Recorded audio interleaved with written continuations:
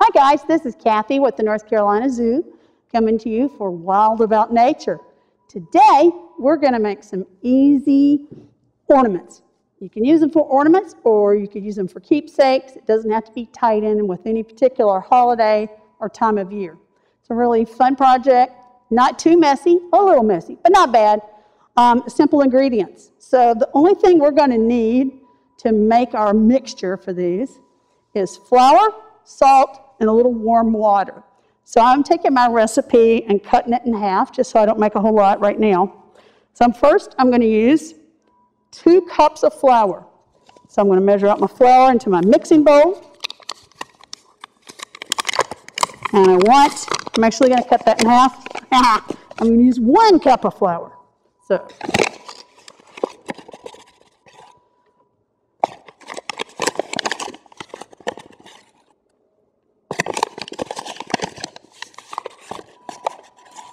all right, so that's 1 cup of flour. For that 1 cup of flour, I'm going to use a 1/4 cup of salt.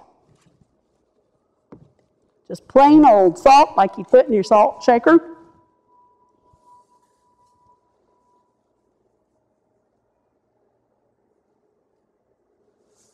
All right. And then some warm water. You can just get it straight out of the tap, just run it warm, it feels warm to the touch. And I'm going to need about 3/8 of a cup of warm water. I'm going to try to estimate that here a little bit. Now I'm going to mix it up. If it's too dry, I can add just a tad bit more water. And if it's too wet, I can add a tad bit more flour.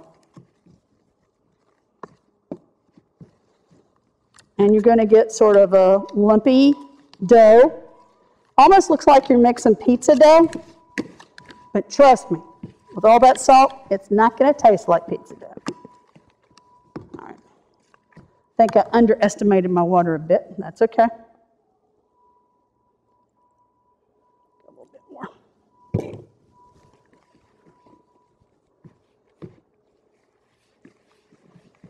Mix it around so everything gets wet.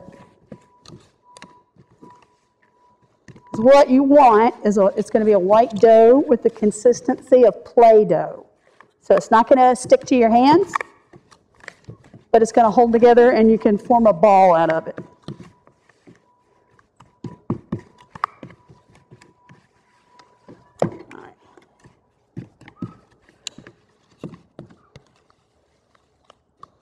I think I'm still a little lumpy. I add just a wee bit more warm water.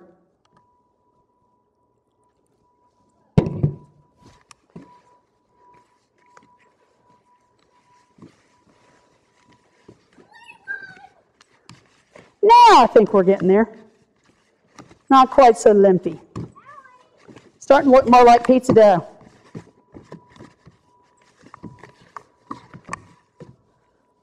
Yeah.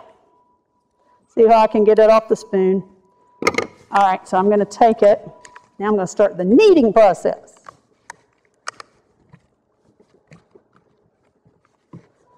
Take my white lump of dough. Just trying to mix in the rest of the ingredients there. All right. See how easy? Doesn't stick to my fingers. Feels like Play-Doh. So pretty simple. While you're doing that, we're getting ready to make our ornaments or our shapes. What you may want to do, you've got a grown-up handy, because we're going to need to bake these in the oven. Kind of like making sugar cookies. And the oven needs to be preheated to 300 degrees Fahrenheit. So adults, please preheat your oven to 300 degrees Fahrenheit. I'm kind of making like a big pancake here. I'm going to put it on, I got a silicone mat. You may have a mat you like to make your cookies on for my work surface. Then I'm going to take my rolling pin. It's just a little wet, but that's all right. Kind of roll it out. Nice and smooth. Big, flat pancake. Okay, so now you're going to take a cookie cutter. And you know what? If you don't have cookie cutters, you know what you can do is take a glass and take your glass jar upside down, put it in there. Old Tommy days, that's how old grandmas used to make biscuits. Just use a glass. You don't have to have fancy cookie cutters. But if you happen to have some, and I pick them up at thrift stores because when I'm using them for crafts, it doesn't matter if I'm recycling somebody else's stuff. There we go, just made a star. And comes out pretty nicely. This is a pretty easy dough to work with. You can kind of work on your shapes. And put that on your cookie sheet for cooking. Now what you might want to do, got different members of your family, they're all superstars, maybe you want to do a thumbprint. Or, this is one we did at a workshop. Hey, you've got a pet in the house, a cat or a dog that may not mind putting their footprint. And so we had a big cookie cutter that was an overall shape of a paw. And then we had some learning tools that actually had, so it has the fox shape. So this is what a fox's foot imprint looks like. Note the toenails, they can't draw in their claws. Your cat, it'll be a little smaller and tighter, no claw marks because they have retractable claws.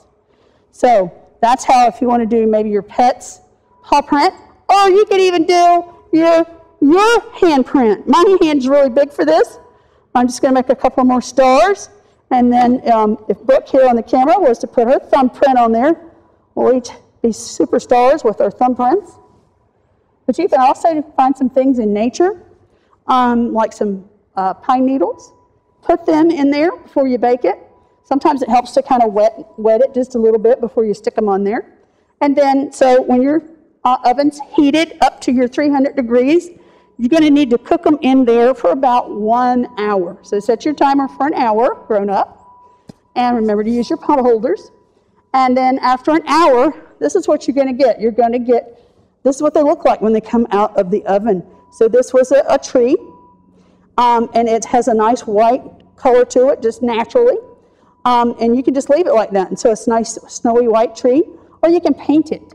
I painted mine with acrylic craft paint because we're going to hang ours outside on our tree in Kid Zone. But kid-friendly project, you probably want some washable paint. And for things that you're going to keep inside, you can do like holiday trees. Or you could do fall trees and do them different colors. You could do gingerbread people and make a garland with them. Make them each one a different color. It's just endless, the possibilities. Once your paint's dried, then grown up may want to take some polyacrylic, just a clear finish as a preservative. Do this outside, it does not smell nice. And if you want to make it kid-friendly for that, they can use some Mod Podge and just paint the Mod Podge on with like some sponge applicators. And don't forget, when you're putting them on the cookie sheet, before you cook them, you want to need to take a straw or something like that. The spoon might do it. Straw works better. Get a little hole, because if you want to hang your ornaments, you're going to need a hole in there, so when it's done cooking, you can put your yarn, ribbon, string, whatever you got through there to hang it. So, there you go. Have fun making ornaments. Thanks.